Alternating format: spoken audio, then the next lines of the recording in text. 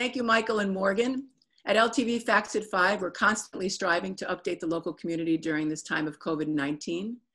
Joining us today is United States Representative Lee Zeldin. He represents Congressional District 1, which includes most of Central and Eastern Suffolk County. Congressman Zeldin, thank you so much for joining us at Facts at 5. Thank you. Thanks for having me. It's great to be here. Yes, well, we're looking forward to updating our local communities. I know you're in communication with different local leaders here. Can you tell us recently about some phone calls that you've had? I know there's been some good news in terms of relief to Long Island taxpayers, and start us off with that.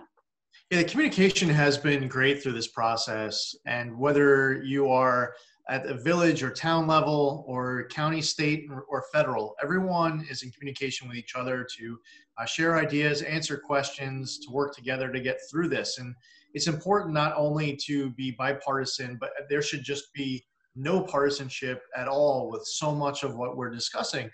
So we had a call this week with the East End town supervisors and mayors, as well as some of our local hospital administrators. And I think it's a key for all of us to be working together as much as possible throughout this process. For me, our priorities have included driving additional state and local government funding. And that's been partly how to deploy money that was appropriated under the CARES Act, which has already passed Congress. I want to see additional flexibility in how that money can be spent, because it can only be spent on COVID-related expenses. To drive funding to populations under 500,000 people, because the CARES Act, they only drove money to 500,000 population and above. And additionally, where we've had some success in this municipal liquidity facility that was created to expand access for Suffolk County. And hearing about PPE concerns or what a local mayor or town supervisor might be hearing from local business owners, the communication has been fantastic. So that call you referenced was one of many just this week. Right. Well, we're happy that everybody is cooperating with each other and communicating, which sounds essential.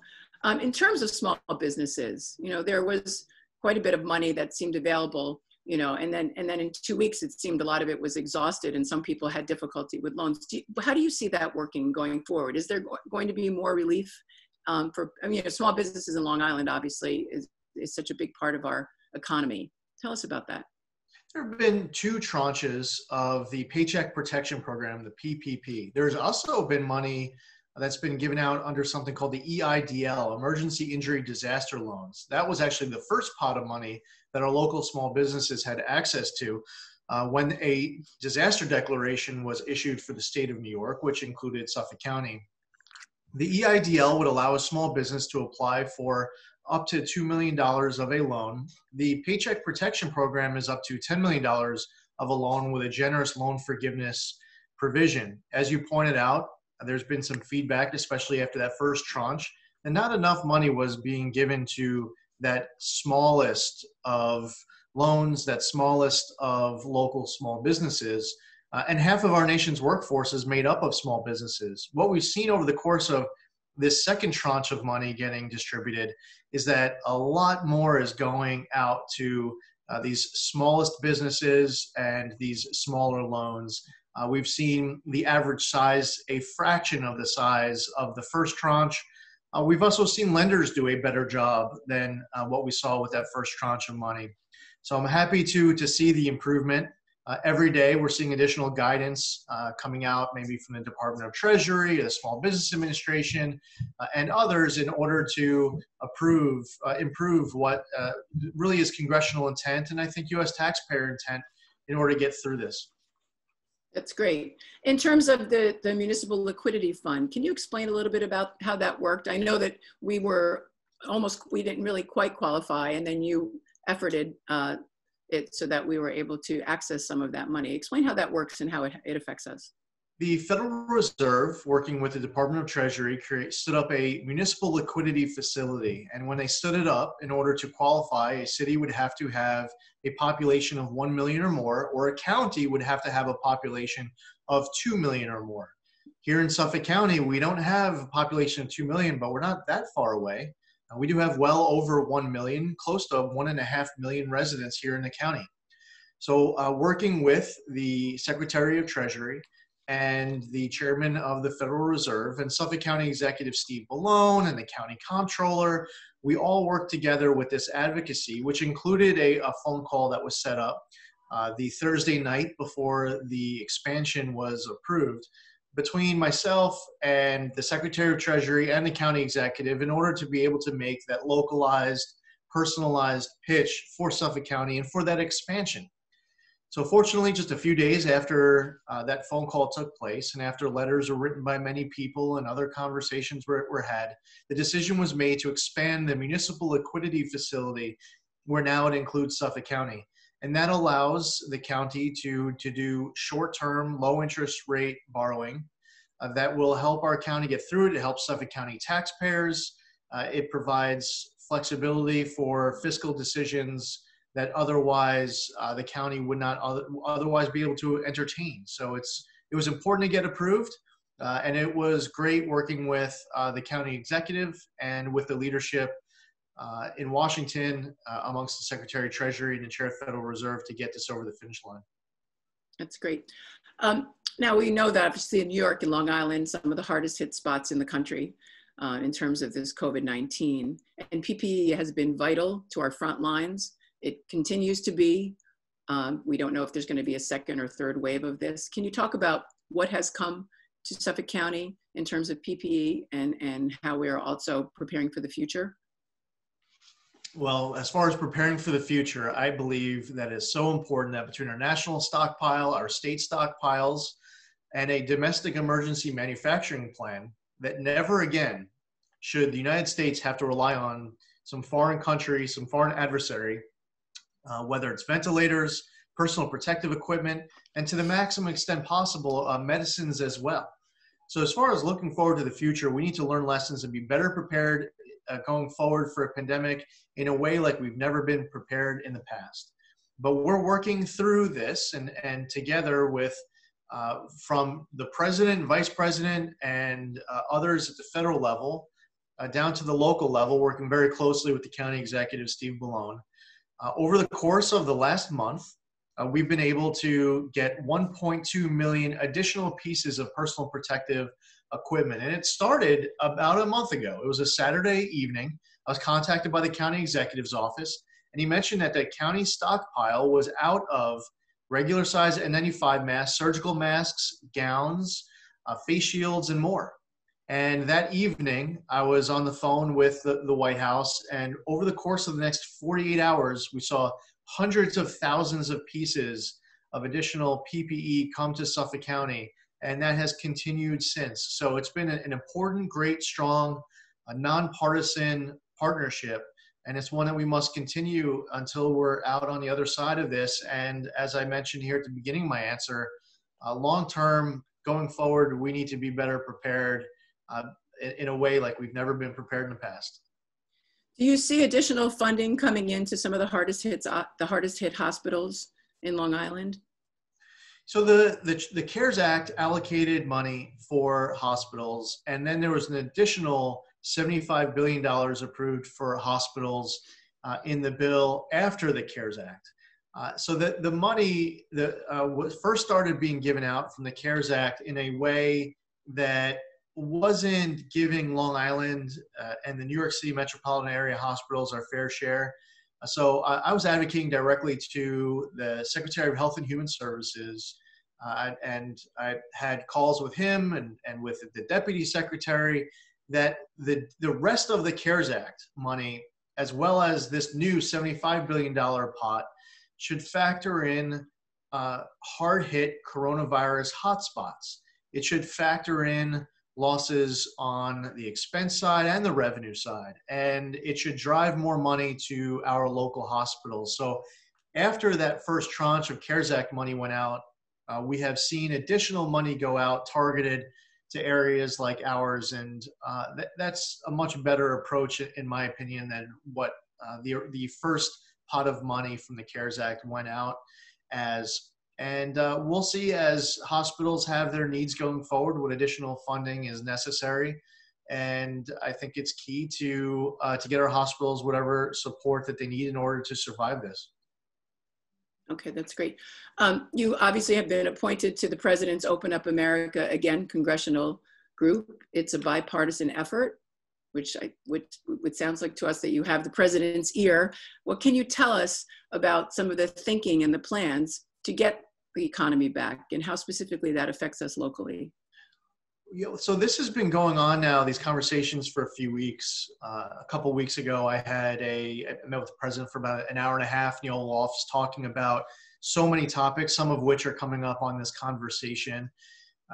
And we've had one phone call as a group, and then there was another project where everyone was submitting a memo with ideas. A lot of the focus is based off of economics, but it's not exclusively with regards to economics. Health is a massive concern. It's really priority number one when you're doing a reopening, is to do it smartly and precisely in a way that prevents another outbreak. On the economic front, though, you can't paint the whole country with one broad brush. There are issues as far as density. We have seen different impacts amongst areas in different regions of the country, different climates. For whatever reason, maybe because there's less travel through one particular city versus another. There's so many different factors at play here. And even within a state, one part of a state might be able to open up before another. And we're seeing it here in New York State, where upstate you have far less density, you have far less cases, and they may be in a position to be a foot ahead of an area downstate. And I understand that. I talked to a colleague, while Suffolk and Nassau County now has well over 70,000 positive cases. I have colleagues where in their massive congressional district, they only have a few dozen cases. And for them not to open, waiting for Midtown Manhattan to be ready, obviously that doesn't make sense. You know, talking about Suffolk County and in Long Island, we are blessed with beautiful beaches, you know, a topography that attracts a lot of visitors. Our economy thrives on it in the summer. For people who are heading into that season with such great fear and uncertainty about how this is going to play out this summer, what do you say to local people here, you know, in terms of hanging on and hanging tight and being hopeful? Well, I think we've all learned so much more about what we can do individually with our own mitigation efforts. Certainly, we have so much of our environment around us ramping up their own mitigation efforts. So this summer is not going to be like summers in the past. Yes, we have this health concern, but we also, on the encouraging side of this, we also have people in our surroundings who are aware of what's going on, and they're taking measures to help us. And whether you're going to a restaurant or you're going to shop somewhere maybe over the summer for retail, or if it's something for entertainment, you want to go to a movie or a bowling alley, I am sure that as everything is getting reopened, it's not just going to be a snap of the fingers and everything returns to normal. As far as our individual behavior, if you're older, if you have underlying health concerns, if you feel like you are susceptible in a very enhanced way you're concerned about, that might impact how much you go out. But if you do go out, you can maintain your physical distancing with other people. You can wear a mask. You can have others wear a mask. You can wear gloves. You can use hand sanitizer. And I believe that Long Islanders shouldn't just stay in their home through the summer out of that fear. But I also wouldn't want to paint that with one broad brush, because people have, some people work in different types of businesses. They have a different health situation, but everyone can do their part to hopefully get through this stronger than ever.